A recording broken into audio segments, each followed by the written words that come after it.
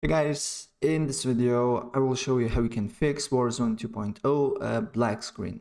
It's quite easy and straightforward, so without further ado, let's get started.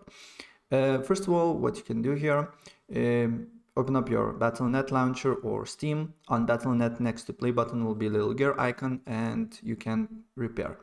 And on Call of Duty, on client, you just Steam client, you just need to go to library, right click on it, go to properties, and then local files and press verify integrity of the game files.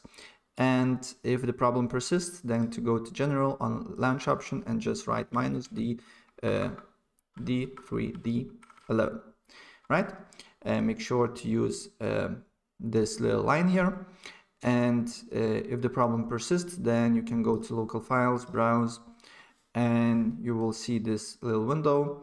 And then what you need to do here next is find COD, right click on it, as you can see here, go to properties, compatibility, and make sure disable full screen optimizations and run this program as administrator is on. And the next, if the problem persists, then what you can do here next is to check for updates here and update your operating system to the latest version and restart your computer and see if the problem persists or not. And the last thing that you can do here, you can update your GPU drivers, right?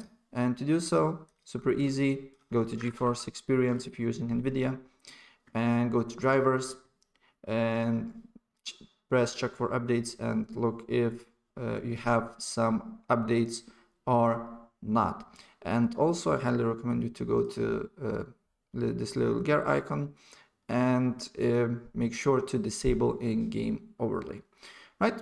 So that's pretty much it what I want to show you, and if I help you out, please press like button and subscribe for more. Take care, bye.